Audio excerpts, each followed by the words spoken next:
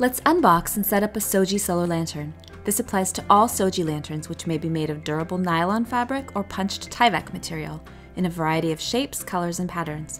These are designed for outdoor use. They're weather resistant year-round. They use the sun's power to recharge the battery, which then powers the lantern to illuminate at dusk. Place in direct sunlight to charge for 6 hours before using. At dusk, the bulbs light up and glow for hours. You'll find box contents on the back and instructions along the side, as well as on our website.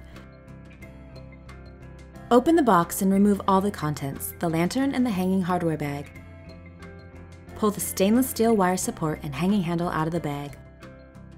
The solar panel on the fabric lantern needs to face up to the sun in order to absorb the sun's energy. If there is a protective film on the panel, peel it off and discard it. From the bottom of the lantern, turn the on-off switch to on. The light uses a rechargeable nickel metal hydride battery stored in here.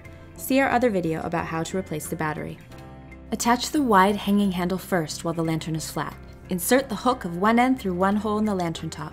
Bring the second hook end around to the other hole in the top. You may need to squeeze the wire a bit to correctly line up the hook to go into the hole. After the handle is attached, flip the lantern over to install the wire support. Place the lower coil around the LED lens and hold in place. Draw the lantern up to connect one hooked end of the lantern support through the ring at the lantern's base. Repeat on the other side. The wire support is now installed. The vertical wires may bow slightly as they create pressure. This allows the lantern to retain its shape.